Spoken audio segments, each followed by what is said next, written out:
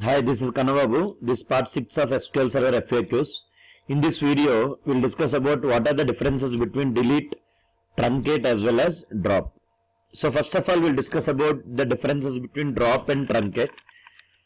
So drop is used to delete the database or tables permanently. Is it clear? But in this context, what is the difference between drop and truncate? Means drop is used to delete the table data along with table structure, whereas truncate is used to delete only the table data, not the structure.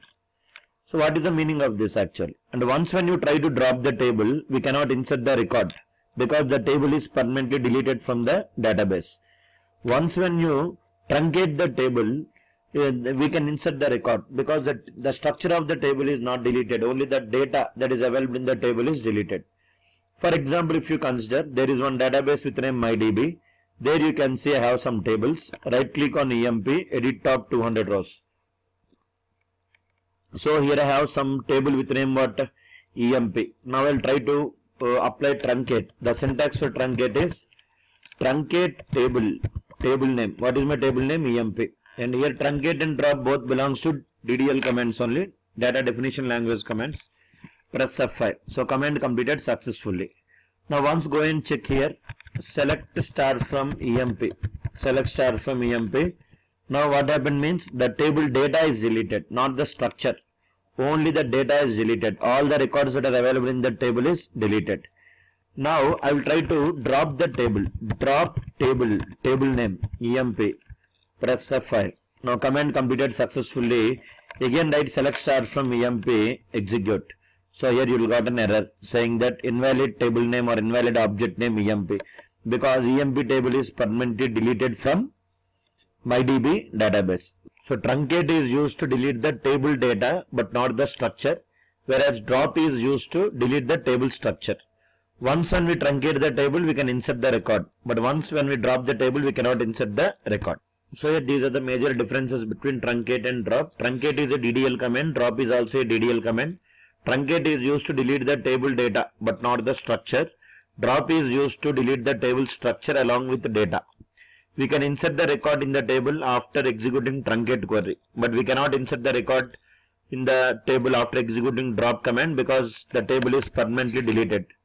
The syntax for truncate is truncate table name, drop is drop table name. So here one more important point is whenever we try to drop the table, the relationships, constraints and the privileges, these all will be removed after executing drop command. But whenever you try to execute truncate command, the relationships, constraints, the privileges, everything will not affect. It will not affect the structure, it will only affect the table data. So now we will discuss about the differences between delete and truncate. This is very important interview question. So actually we already know that delete is a DML command, data manipulation language command. Truncate is DDL command, data definition language command. Delete will delete the record row by row. Delete will always delete. For example, if I try to execute one query, something like this. For example, I have one table called E1. So here if I try to write select star from E1, select star from E1, press F5, I have some records are there. Now I will try to execute the query, delete from E1, and if I try to execute the query, truncate table E1. When you execute both the queries, it will give the same result. Both the queries will delete all the records from the table, no doubt about that. Here you see, all the records are deleted. And here truncate table name also, it will also delete all the records. So what is happening here means, but the performance wise, delete will delete the record row by row. It will delete first row, next second row, next third row, like that. Whereas truncate will delete the entire table at a time. Is it clear? So truncate will work fast compared with what? Delete. That is the second point I am discussing. Delete will delete the record row by row, whereas truncate will delete all the records at a time. Next, by using delete, we can delete a specific record. If you want to delete a specific record from the table, for example, delete from employee where E number is equals to 101, or I want to delete the employees details whose salary is greater than 50,000, or who is working in EC department, like that. If you want to delete a specific record from the table, you can delete by using delete command. Truncate will not work with, we cannot delete a specific record by using truncate. Truncate is used to delete all the records at a time. Next, delete will works with where condition. If you want to delete a specific record from the table, you can use what? Where condition. But where condition will not work with what? Truncate. Next, delete will maintain the log data, so it will work slow compared with what? Truncate. Whenever you try to delete the record, each and every time, each and every transaction information is maintained in log file, so it will occupy more memory. Which one? Delete. Whereas truncate, performance wise it is fast because it is used to delete all the records at a time. And one more important point between delete and truncate is, here you say, I'll try to create one table here. Create table. The name of the table I'll give as EMP with columns, enumber, data type I'll give int, and I want to apply identity column. Identity of starting number, something like 101, comma, increment by 1.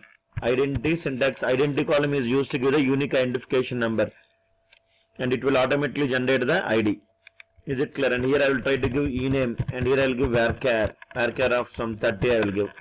So if I try to create one table with two columns, employee number and employee name, and so right click on EMP, edit top 200 rows, here I have two columns. We cannot insert the value in identity column, so it will be automatically generated. I will give some name Anil, and here I will give Jaydeep, and here I will give Sagar, and here I will give Tom, and here I will give Tom, and here I will give something like John. If you observe clearly, the ID is automatically generated because I have given the starting number. The ID must start from where? 101. So here you can say the initial value is 101, increment by 1 time. Now what will happen? Let us observe. Whenever you try to execute the delete command, for example, if I write select star from EMP, and if I try to execute this command, it will display all the employee details. If I try to write the query delete from EMP, where delete from EMP, so when I execute this delete command, what will happen? It will delete all the records from the EMP table. So 5 rows are affected. Press F5. Now after deleting the record, if you try to insert the record, it will not reset the identity value. So as 105 IDs are there, the next ID will be 106. Here I will give John, here you say. So delete command will not reset the identity value. Here if I give James, here you say, it will not reset the identity value, it will continue the identity value. Is it clear? Now for example, if I try to what? Truncate table, and here I will write EMP, press F5. Now here you see command completed successfully. Select star from EMP. Now go and check here. After truncate, I will try to insert the record Anil, and here I will what? Jaydeep. So I think you understood. And here what you understood here?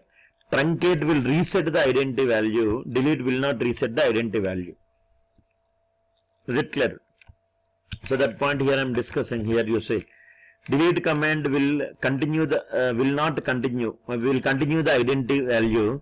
Truncate will reset the identity column to the starting point. That is the main important difference between delete and truncate.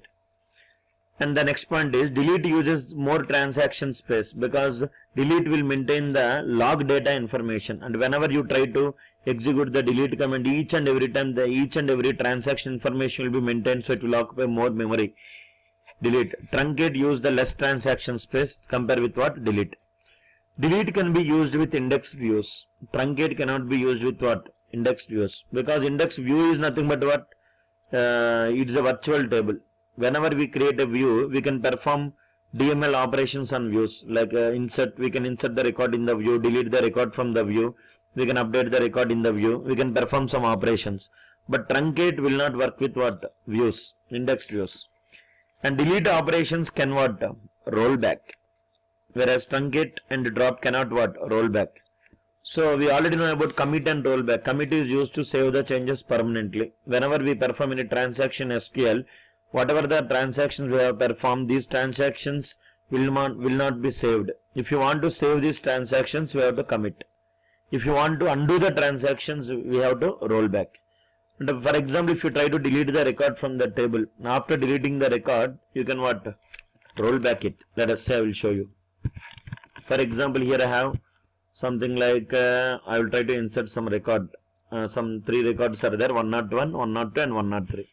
Now I will try to create one transaction. Begin transaction T1. And here I will try to write one query. Delete from EMP where E number is equals to 101.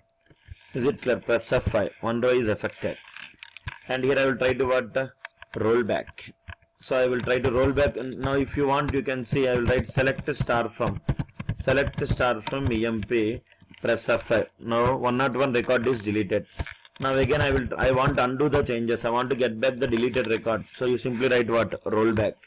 Press F5. So again rollback is used to undo the changes. Are you following? For example, here I will try to create one transaction. Begin transaction, delete from EMP. So all the records are deleted. 3 rows are affected. Then again rollback. Command completed successfully. Now all the records came. And here if I try to write what? Truncate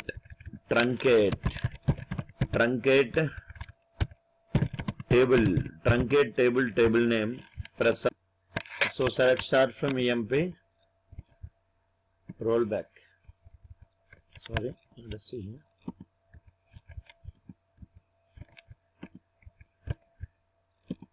Here actually there is a very common concept that a confusion will be there. The truncate cannot be rollback. But actually here, if you use transaction in your code, as I mentioned, begin transaction name, truncate can be rolled back. But if there is no transaction is used, truncate operation is committed actually. So it cannot be retrieved from log file.